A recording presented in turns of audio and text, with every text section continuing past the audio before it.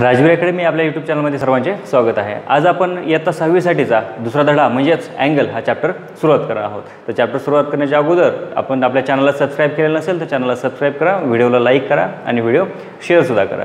तर ठीक आहे, आज आपण पाहणार आहोत अँगल हा दुसरा चॅप्टर। अँगललाच मराठीमध्ये आपण काय म्हणतो, कोन म्हणतो। आणि अँगल म्हणजेच काय हे आपण इयत्ता 5वी मध्ये शिकलेलो आहे, परंतु अँगल कशाला म्हणायचं तर आपण त्यामध्ये सोप्या शब्दामध्ये माहित करून घेऊया अँगल म्हणजेच काय ते।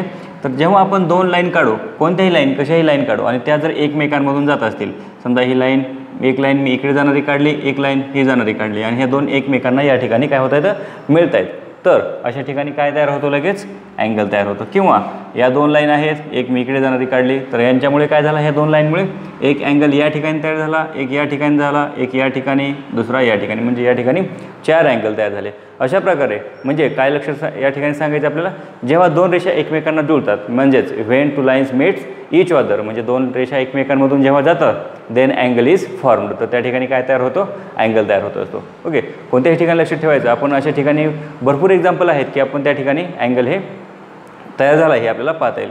ज्याप्रमाणे उभी भिंत असेल किंवा हा बोर्ड असेल तर बोर्डमध्ये जर आपण एक उभी रेषा, एक कडा, उभी कडा आणि एक आडवी कडा म्हणजे एज म्हणतो आपण, हे जर दोन एकमेकांचे पाहिले तर या ठिकाणी सुद्धा काय तयार होतो, त्यामध्ये अँगल तयार होतो। ओके, असे भरपूर उदाहरणं आहेत अँगलसाठीचे।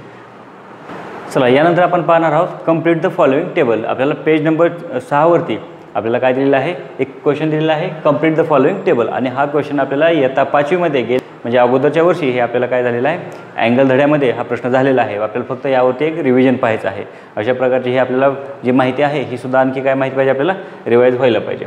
अँगलचं नाव दिलं आहे, कोणाचं हे दिलं आहे आपल्याला, कोन दिलेला आहे। या ठिकाणी PYR हे नाव दिलेलं आहे, LMNBOS अशा प्रकारचे हे आपल्याला आकृती दिलेली आहे, म्हणजे फिगर दिलेली आहे किंवा आपल्याला डायग्राम म्हणू या ठिकाणी दिलेले आहे। आणि या ठिकाणी सांगितलेलं आहे आपल्याला नेम ऑफ द अँगल, आपल्याला लिहायचं या ठिकाणी की ह्या अँगलचं नाव काय आहे हे या ठिकाणी आपल्याला लिहायचं आहे। असा प्रश्न झालेला आहे आपल्याला इयत्ता 5वी मध्ये।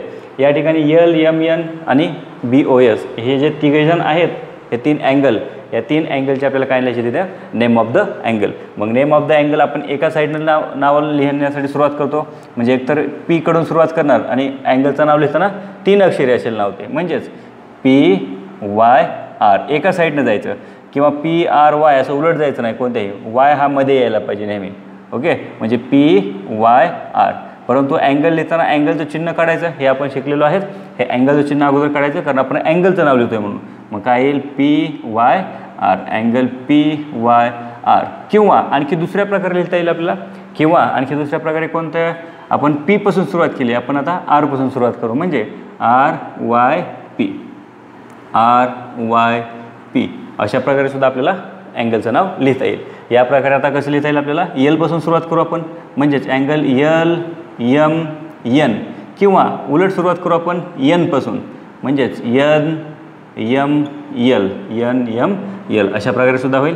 या ठिकाणी BOS या ठिकाणापासून सुरुवात करू, B पासून सुरुवात करूया, म्हणजेच काय येईल, BOS, अँगल BOS। पण याला वाचताना काय वाचायचं, रीड कसं करणार, angle LMN, angle NML, angle BOS। त्याचप्रमाणे आपण उलट नाव लिहायचं, काय येईल आता उलट नाव, S पासून स्टार्टिंग करूया, SOB, म्हणजेच या ठिकाणी हे अँगलचे नाव झाले। म्हणजेच आपण काय म्हणणार याला, नेम ऑफ द अँगल। अशा प्रकारे आहेत। नंतर पाहायचं आपल्याला vertex of the angle. Vertex हा व्हर्टेक्स शब्द आपल्याला झालेला आहे, आणि व्हर्टेक्स म्हणजे ज्याला आपण मराठीमध्ये काय म्हणतो, शिरोबिंदू। मग शिरोबिंदू कशाला म्हणायचं, ज्या ठिकाणी दोन रेषा एकमेकांना मिळत आहेत तो जो बिंदू असतो त्याला काय म्हणायचं, शिरोबिंदू। म्हणजे पहा, ही एक किरण आहे आणि ही एक किरण आहे, तर ही एकमेकांना या ठिकाणी मिळते। नंतर L आणि M हे एकमेकांना या ठिकाणी मिळत आहेत, आणि हे BO आणि SO हे एकमेकांना या ठिकाणी मिळत आहेत। म्हणजे ते जे बिंदू आहेत त्यांना आपण पॉईंट म्हणतो, शिरोबिंदू म्हणजे पॉईंट, आणि त्यांनाच काय म्हणतात, व्हर्टेक्स। तर आपल्याला त्यांची नावं लिहायची आहेत, म्हणजेच काय, व्हर्टेक्स ऑफ द अँगल। परंतु Y हा जर पाहिला तर Yच्या ठिकाणी काय आहे, पॉईंट आहे, म्हणून या ठिकाणी आपण याला काय म्हणू, पॉईंट Y हा काय आहे, या ठिकाणी व्हर्टेक्स आहे। मग या ठिकाणी कोणता येईल, त्याला काय म्हणूया आपण, पॉईंट आहे तो, म्हणजे पॉईंट M हे नाव देऊया।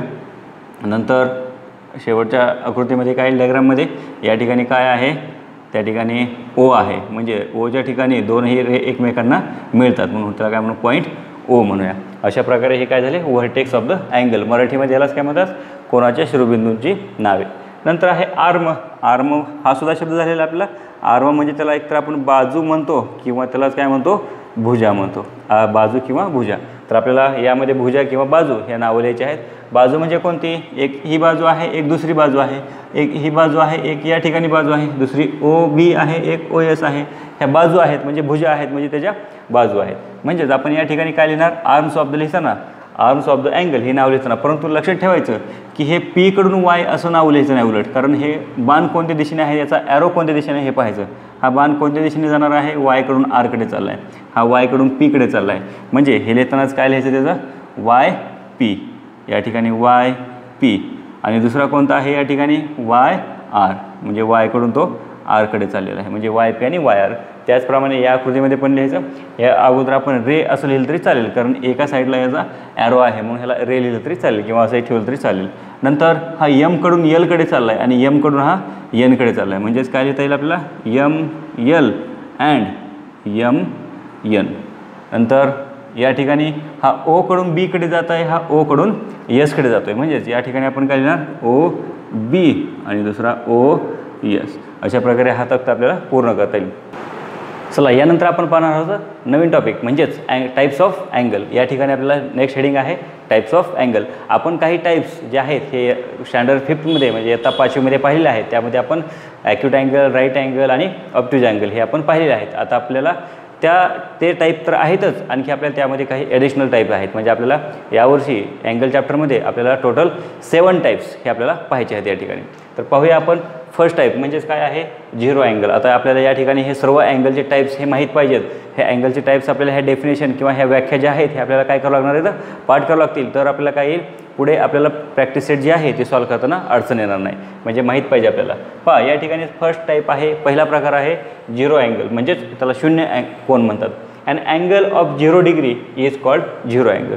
ज्याच्यामध्ये अँगल, ज्या अँगलचं मेजर किती असतं, ज्याचं माप किती असतं, 0 डिग्री असतं, त्याला काय म्हणायचं, झिरो अँगल म्हणायचं. म्हणजे मी या ठिकाणी एक डायग्राम दाखवलेली आहे आणि मी हे नंतर जे अँगल आहेत हे सर्व मी दाखवणार आहे पेनाच्या सहाय्याने, की हे झिरो अँगल कसा होतो, ॲक्यूट अँगल केव्हा होतो ते. यानंतर आपल्याला आहे ॲक्यूट अँगल. झिरो अँगलमध्ये मेजर किती असतं, 0 डिग्री. तर आपल्याला या ठिकाणी महत्त्वाचा भाग कोणता आहे, हे माप लक्षात ठेवायचं आहे. 0 डिग्री केव्हा होईल, त्याचं माप किती पाहिजे, त्याचं मेजर किती पाहिजे, 0 डिग्री. नंतर ॲक्यूट अँगल. ॲक्यूट अँगल म्हणजेच काय, अँड अँगल, सर्वांची सुरुवात अँड अँगलनी सुरुवात आहे. And angle more than 0 degree. आता हा कसा, हा 0 असतो म्हणून त्याला झिरो अँगल. पण आता 0पेक्षा मोठा झाला, मोर दॅन, मोर म्हणजे पेक्षा जास्त, more than 0 and less than, लेस म्हणजे कमी, लेस दॅन म्हणजे कमी पाहिजे. कितीपेक्षा कमी पाहिजे, 90पेक्षा. म्हणजे हा 0पेक्षा जास्त पाहिजे आणि 90पेक्षा कमी. 90 चालणार नाही, 90पेक्षा कमी पाहिजे. आणि 0 चालणार नाही, 0पेक्षा जास्त पाहिजे. म्हणजेच अशा तो मध्ये जो असेल मग 1, 2, 3, 4 असे आपल्याला 89पर्यंत. म्हणजे हे जे असतील, हे जे कुठलेही माप असेल मध्ये, तर त्याला काय म्हणायचं, तो कोणत्याही प्रकारचा असेल, ॲक्यूट अँगलमध्ये असेल. म्हणजे जर आपल्याला जर माप दिलं 70 डिग्री, याला आपण डिग्री म्हणतो वरती, 70च्या वरती लिहितो ते आपण 0, त्याला काय म्हणतो डिग्री. म्हणजे 70 डिग्री हे कशाच्या मध्ये आहे, 0 आणि 90 ह्या दोघांच्या मध्ये आहे. म्हणजे तो कोणत्या टाईपचा अँगल झाला, ॲक्यूट अँगल झाला. ओके, तर हे आपल्याला लक्षात ठेवायचं. तर त्यासाठी ॲक्यूट अँगलची डायग्राम दिलेली आहे आपण या ठिकाणी आहे किंवा ही डायग्राम आहे. नंतर आपण पाहणार आहोत राईट अँगल. राईट अँगल म्हणजे त्याला मराठीमध्ये काय म्हणतो आपण, काटकोन म्हणतो. मग राईट अँगल कशाला म्हणायचं, अँड अँगल ऑफ 90 डिग्री. आता या ठिकाणी ह्याचं माप किती असतं, बरोबर 90 डिग्रीपेक्षा कमी नसतं आणि जास्तही नसतं. And angle of 90 degree is called right angle. उदाहरण डेफिनेशन पाठ करण्यासाठी, लक्षात ठेवण्यासाठी सोपे आहेत, लक्षात ठेवायचे. तर हा झाला राईट अँगल. मग या ठिकाणी हे माप दिलेलं आहे आणि हे जे दिलेलं आहे हे काय आहे, हा या बाजूकडून हा या ठिकाणी गेलेला आहे आणि या ठिकाणी काय आहे, हा या ठिकाणी होता तर तो या ठिकाणी खाली गेलेला आहे. पण किती माप झालं आहे त्याचं माप किती असणार आहे त्यावेळेस, 90 डिग्री असणार आहे. ओके, हे वरती जे आहे याला आपण काय म्हणतो, 90 डिग्री. हे झाले राईट अँगल. यानंतर ऑब्ट्यूज अँगल आहे, म्हणजे ज्याला आपण विशाल कोन म्हणतो. पण यामध्ये अट आहे, हा ऑब्ट्यूज अँगल ॲक्यूट अँगल सारखाच आहे. याच्यामध्ये काय दिलं आहे, अँगल मोर दॅन 90 डिग्री. आता हा 90 आहे म्हणून ह्याला राईट अँगल म्हणायचं. पण 90पेक्षा जास्त असेल तर more than 90 and less than 180. म्हणजे 90पेक्षा जास्त पाहिजे, 90 चालणार नाही, 90पेक्षा जास्त, बट लेस दॅन 180, 180पेक्षा कमी. म्हणजे ह्या दोघांच्या मध्ये 90 आणि 180च्या मध्ये जेवढे सगळे कोणते माप येईल, म्हणजे 110 येईल, 120, 125, 130 किंवा 150, 170, 175, हे सगळे काय असणार, कोणत्यामध्ये येणार, ऑब्ट्यूज अँगलमध्ये, कारण 90पेक्षा जास्त आहे, 180पेक्षा कमी आहे. तर त्यासाठीची आपल्याला डायग्राम या ठिकाणी दिली आहे. आपल्याला बुकमध्ये सुद्धा पेज नंबर 7वरती आपल्याला हे डायग्राम दिलेले आहेत. यानंतर हे झाले 4 टाईप. यानंतर आपल्याला आणखी पुढे पण टाईप पाहिजे, परंतु ते पाहण्याच्या अगोदर आता आपण पाहणार आहोत की झिरो अँगल म्हणजे कोणता. पहा, आता आपण अँगलची डेफिनेशन काय म्हणतो होतो, जेव्हा 2 लाईन एकमेकांना मिळतात त्यावेळेस त्या ठिकाणी काय तयार होतो, अँगल. पण आता या ठिकाणी आपण झिरो अँगल म्हटले म्हणजे ह्याच्यामध्ये माप काहीच नाही, म्हणजे याचं माप किती आहे, 0 डिग्री आहे. समजा आता हे 2 पेन आहेत मी, तर या 2 पेन एकावरती एक ठेवलेले आहेत मी. एकावरती एक ठेवल्यामुळे यांच्यामध्ये काहीच अंतर नाही. ओके, म्हणजे यांच्यामध्ये अँगल तयार झालेलं नाही. अँगल तयार झालेलं नाही म्हणून त्या अँगलला तशा टाईपचा जो अँगल असेल त्याला काय म्हणायचं, झिरो अँगल. मी या ठिकाणी पहा, या एका रेषेवरती आणखी एक दुसरी रेष काढली आहे, म्हणजे याचा अर्थ काय होतो, त्या 2 रे आहेत म्हणजे ते 2 किरण जे आहेत हे एकावरती एक आहे, म्हणजे या ठिकाणी अँगल तयार झालेला नाही, म्हणजे त्या ठिकाणी काय आहे, अँगल 0 आहे, म्हणून त्याला काय म्हणायचं, झिरो अँगल. नंतर जर आपण हे 2 पेन, आता आपण मी थोडासा वरती घेतला, हा पेन यामध्ये घेतला तर थोडासा अँगल तयार झाला, म्हणजे हा 0पेक्षा थोडासा जास्त अँगल तयार झाला. आता हा जो अँगल आहे हा 0पेक्षा मोठा झाला, मग अँगल 0पेक्षा मोठा होत असेल आणि 90 डिग्रीपेक्षा कमी म्हटलं, 90 डिग्री म्हणजे या ठिकाणापर्यंत. ओके, हा सरळ उभा झाला की 90 डिग्री झाला, पण त्यापेक्षा कमी म्हणजे हा सर्व हा मधला जो भाग आहे, हा सर्व भाग म्हणजे कोणाचा भाग आहे, हा ॲक्यूट अँगलचा भाग आहे. ॲक्यूट अँगल म्हणजे लघुकोन. म्हणजे आपल्याला या ठिकाणी सांगितले की तो 0पेक्षा कसा पाहिजे, जास्त पाहिजे, आणि कितीपेक्षा कमी पाहिजे, 90पेक्षा कमी. म्हणजे 90 केव्हा होईल, 90 म्हणजेच या ठिकाणी असं पेन जर बरोबर आलं सरळ उभा तर हा असेल 90 डिग्री म्हणजे 90 अंशाचा. पण आपल्याला त्यापेक्षा कमी पाहिजे म्हणजे आपल्याला थोडा क्रॉसमध्ये घ्यावा लागेल. हा जो प्रकार आहे हा कोणता आहे, ॲक्यूट अँगलमध्ये आहे, ते आपल्याला या ठिकाणी दिलेलं आहे. ज्या प्रकारे आपण हे वरती दाखवलं त्याप्रमाणे आपल्याला खालच्या बाजूने सुद्धा दाखवता येईल. हे जर आपण पेन या ठिकाणी पकडले तर आपल्याला हा भाग असा दाखवता येईल. ओके, तर हे भाग जो आहे हा म्हणजेच काय आहे, ॲक्यूट अँगल आहे. तर हे सुद्धा उदाहरण ॲक्यूट अँगलचं होईल. नंतर राईट अँगल पाहणार आहोत. राईट अँगल म्हणजे एकदम 90 अंशाचं माप आहे, बरोबर 90, कमी नाही जास्त नाही. तर म्हणजे आपल्याला हे जो 2 पेन आपण असे पकडले सरळ, म्हणजे कमी घ्यायचे नाही आणि जास्तही घ्यायचे नाही, तर तो काय होतोय, राईट अँगल होते, म्हणजेच काटकोन होतो. तर याचं उदाहरण आपण उलटही घेऊ शकतो. हा पेन असंही असेल, असं जरी असेल तरीसुद्धा काय असणार आहे, हा राईट अँगल असणार आहे, म्हणजे बरोबर त्याचं माप काय पाहिजे, 90. आता आहे ऑब्ट्यूज. पहा, ऑब्ट्यूज म्हणजे काय म्हटलं आपण, 90पेक्षा जास्त. 90पेक्षा जास्त म्हटल्यानंतर आपण काय सांगितलं, हे 90 आहे, मग 90पेक्षा जास्त इकडे तर कमी झाले, मग 90पेक्षा जास्त म्हटल्यानंतर आपल्याला इकडे जावं लागेल. ओके, 90पेक्षा जास्त म्हणजे हे जे आहे हे सर्व माप हे काय झालं, हे कशामध्ये येणार, ऑब्ट्यूज अँगलमध्ये. आणि आपल्याला 180पेक्षा कमी म्हटलं, 180 केव्हा होणार, जर हे 2 पेन असे सरळ झाले तर हे माप काय असणार, 180 असणार. पण यापेक्षा कमी पाहिजे म्हणजे आपण थोडासा हा एक पेन वरती धरूया. अशा प्रकारे आपल्याला काय मिळतील, ऑब्ट्यूज अँगल तयार होईल. चला, यानंतर या अगोदर आपण पाहिले 4 प्रकार पाहिले अँगलचे, टाईप्स ऑफ अँगल 4 पाहिले. आता यानंतर आपण राहिलेले 3 हे प्रकार पाहणार आहोत, आणि ते तिसरा आपल्याला 5वा प्रकार आहे, म्हणजेच कोणता, स्ट्रेट अँगल. आपण अगोदर 4 पाहिले, आता आपण 3 पाहणार आहोत. त्यामध्ये 5वा आहे स्ट्रेट अँगल. स्ट्रेट अँगल म्हणजे काय, यालाच काय म्हणतात, सरळ कोन. स्ट्रेट म्हणजे सरळ, मग सरळ कोन कशाला म्हणायचं, and angle of 180 degree is called straight angle.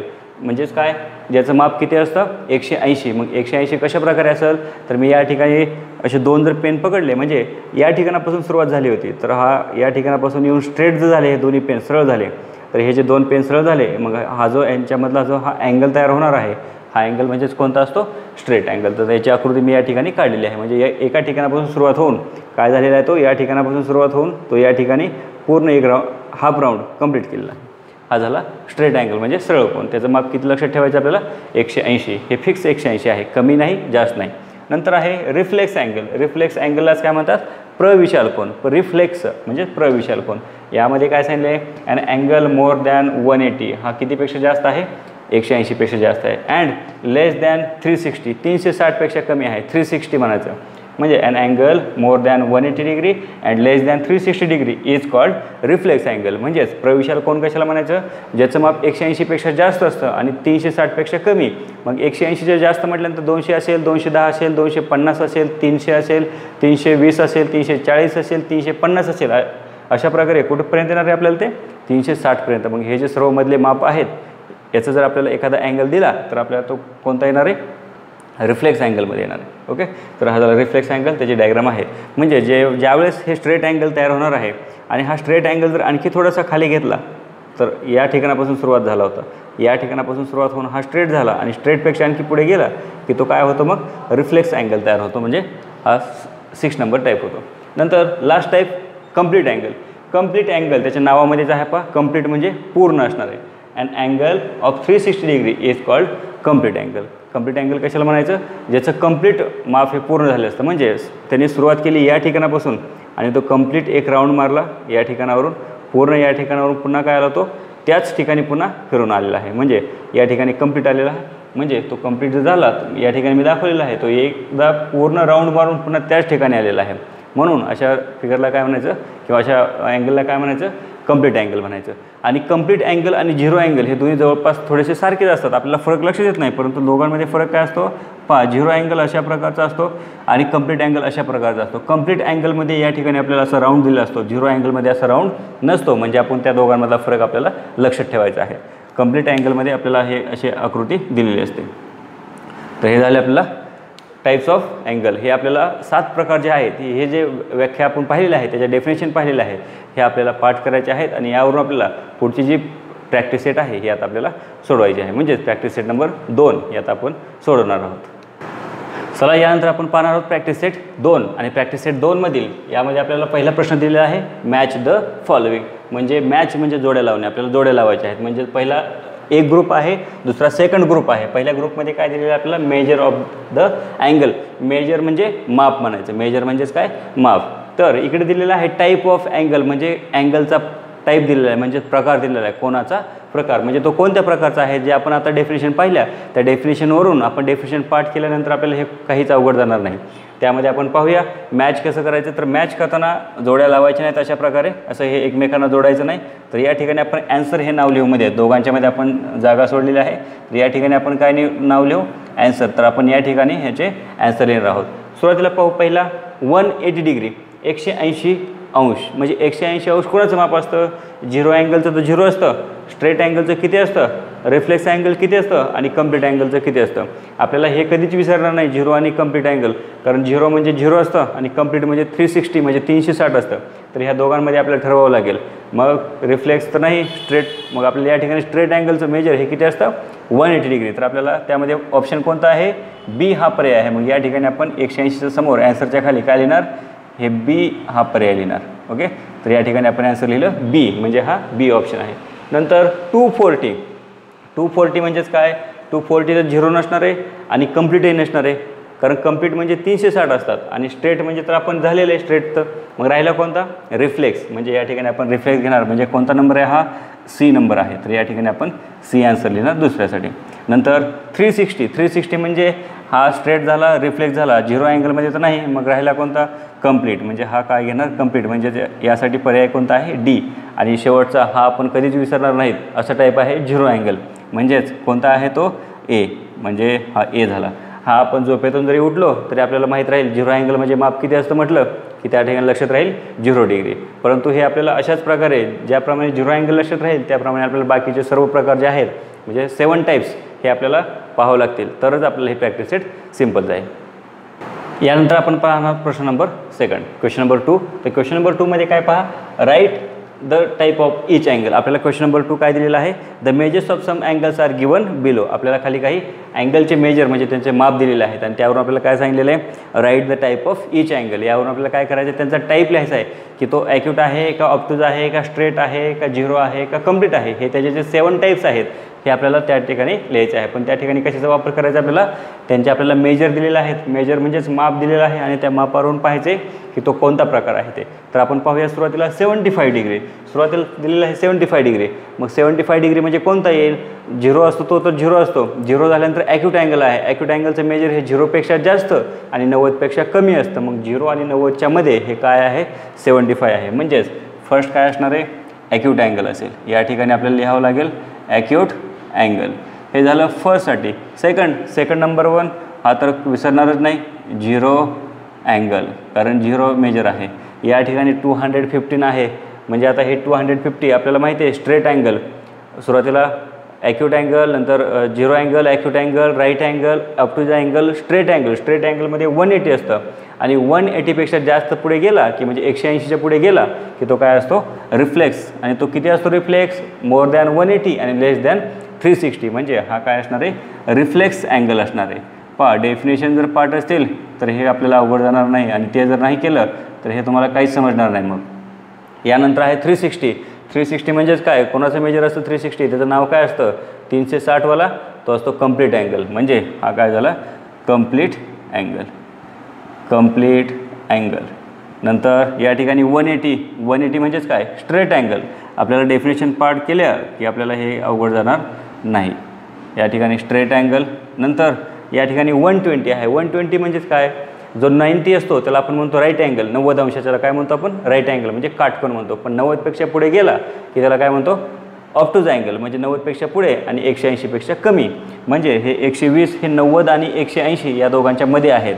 म्हणजे हा कोणत्या टाईपचा अँगल असेल ऑब्ट्यूज अँगल. या प्रकारे आपल्याला हे टाईप लिहिता येतील.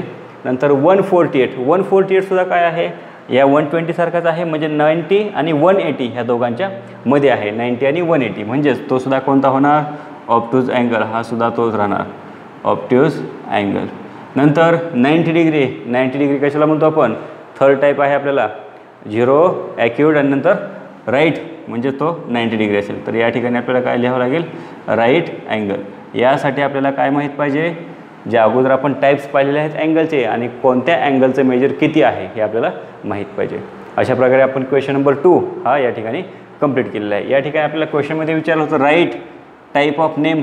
टाईप म्हणजे प्रकार, कोणत्या प्रकारचा आहे ते लिहा म्हटलं होतं. म्हणजे आपण त्या प्रकारे लिहिलेलं आहे.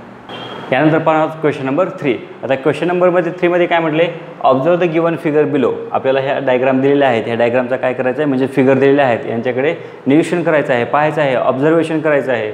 आणि आपल्याला काय लिहायचं आहे write the type of angle. He diagram कोणत्या प्रकारचे आहे, आपण जे 7 टाईप पाहिले त्या 7 टाईपमधला हा कोणता टाईप आहे हे या ठिकाणी पाहायचं आहे. म्हणजेच या ठिकाणी फर्स्ट डायग्राम ही या ठिकाणापासून सुरुवात झाली आणि पूर्ण कंप्लीट झाली म्हणजे 0पेक्षा जास्त आहे. म्हणजे 0पेक्षा जास्त आहे म्हटल्यानंतर हा अँगल कोणत्या टाईपचा असणार आहे, हा टाईप होईल ॲक्यूट अँगल. फर्स्ट टाईप काय झाला ॲक्यूट अँगल. या ठिकाणी एक सरळ स्ट्रेट आहे, ही सुद्धा एक स्ट्रेट आहे. म्हणजेच या ठिकाणी हा कोणता टाईप होईल, आपण डेफिनेशन देताना असे डायग्राम दिलेले आहेत. म्हणजेच हा कोणता टाईप आहे राईट अँगल.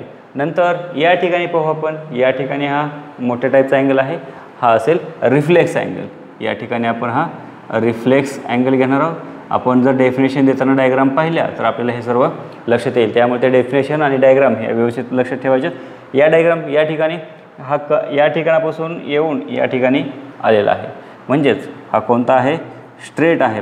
स्ट्रेट लाईन्स तयार झालेली आहे म्हणजेच स्ट्रेट अँगल. या ठिकाणी या दोघांकडे पाहिल्यानंतर आता लक्षात येईल याने एक राऊंड कंप्लीट केलेला आहे. म्हटल्यानंतर तो काय झाला कंप्लीट अँगल. आणि याने काहीच केलेलं नाही म्हणजे हा काय झाला 0 अँगल. म्हणजे हा असेल 0 अँगल आणि हा असेल इकडे कंप्लीट अँगल. कारण हा एक राऊंड मारून पुन्हा आहे त्याच ठिकाणी आलेला आहे म्हणून याला काय म्हणायचं कंप्लीट अँगल. अशा प्रकारे आपण क्वेश्चन नंबर 3 हा या ठिकाणी पूर्ण केलेला आहे. आणि चला यानंतर आपण पाहणार आहोत question number 4. The question number 4 is given that use protractor to draw acute angle, right angle and obtuse angle. Okay, आपल्याला काय दिलेलं आहे यूज म्हटलं. यूज म्हणजे वापर करा म्हटले. कशाचा वापर करा प्रोटॅक्टरचा वापर करा. म्हणजे आपल्याला प्रोटॅक्टर म्हणजे आपल्या कंपास बॉक्समध्ये प्रोटॅक्टर असतं. म्हणजेच त्याला आपण काय म्हणतो कोनमापक म्हणतो. Okay, use protractor to draw म्हणजे काढणे. काय काढायचे आहेत आपल्याला ॲक्यूट अँगल एक काढायचं आहे, राईट अँगल काढायचं आहे आणि ऑब्ट्यूज अँगल काढायचे आहेत. हे 3 टाईपचे काढायचे. तर आपण ड्रॉ काढण्यासाठी आपल्याला त्याचे डेफिनेशन माहीत पाहिजे की ॲक्यूट अँगल कशाला म्हणतो, राईट अँगल कशाला म्हणतो आणि ऑब्ट्यूज अँगल कशाला म्हणतो. हे ॲक्यूट अँगल म्हणजे काय, ज्याचं मेजर 0पेक्षा जास्त आणि 90पेक्षा कमी असतं. म्हणजे angle of more than 0 degree and less than 90 degree is called acute angle. आणि राईट अँगल म्हणजे काय अँगल ऑफ 90 डिग्री. म्हणजे राईट अँगलचं मेजर किती असतं 90 डिग्री.